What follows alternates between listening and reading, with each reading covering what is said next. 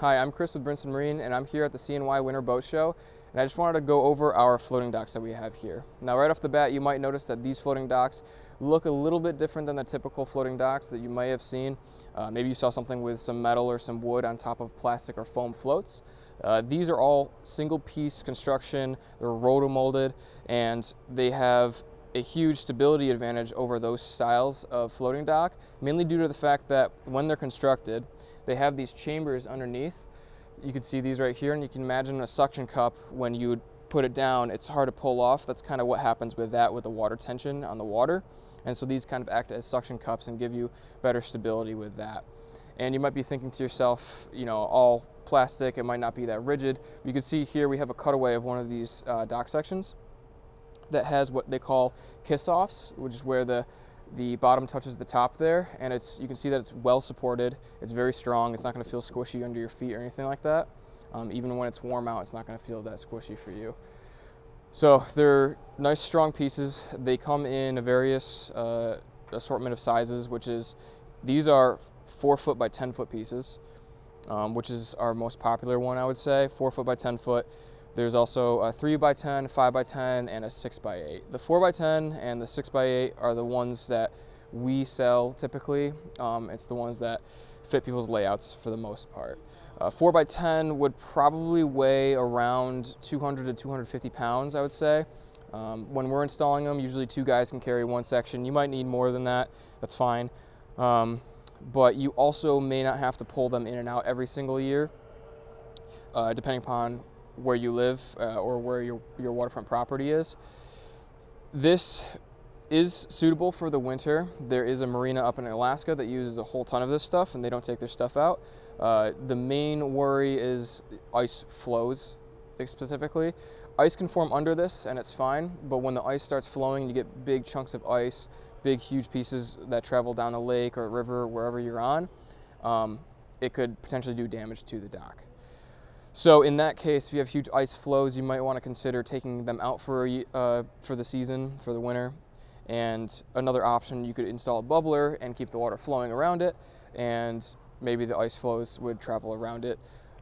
That's one option too. You can see here that there's a pipe bracket on this end of the dock, and what this is one of the ways of anchoring the dock itself. This, you would drive a 2-inch galvanized pipe straight through that hole in the pipe bracket right there, right into the ground. If the ground is hard, you might need an auger and you might need to spin it in there.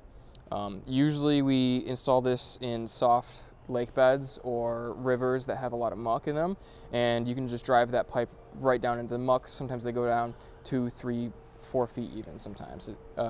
And we have pipes up to 21 feet, so even if the water's deep or the muck is deep, we do have pipes to accommodate for that.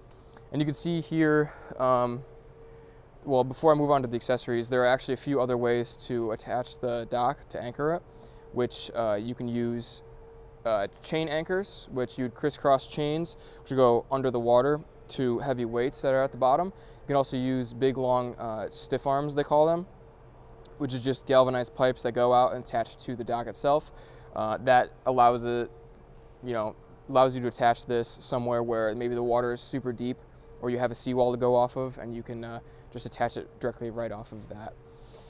But you can see here that there is a bench on here, which can also attach to our aluminum dock or standing dock.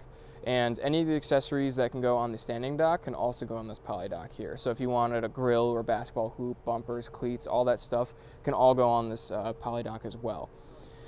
And then you can see here that we have what we call a shore port, and that's what you would drive a jet ski up on, or a kayak or something like that, to keep it up and out of the water. There's no mechanical components to it. You don't have to drive anything. You don't have to spin a wheel or anything and raise it up out of the water. You just drive it on, tie it off, and you're good to go.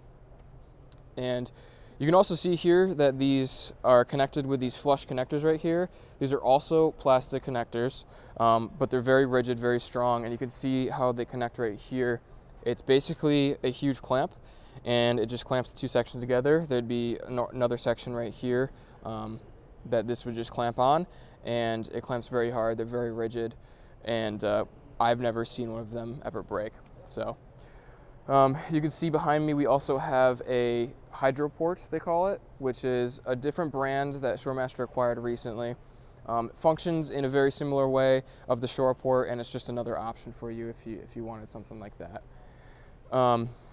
That's about it for the Polydock, other than they come in 2 colors. There's tan that you see here. We also have gray, which we don't have here at the moment, but there's 2 colors mainly to choose from. But if you have any more questions, feel free to call us, and you can visit our website for more information as well. Thanks.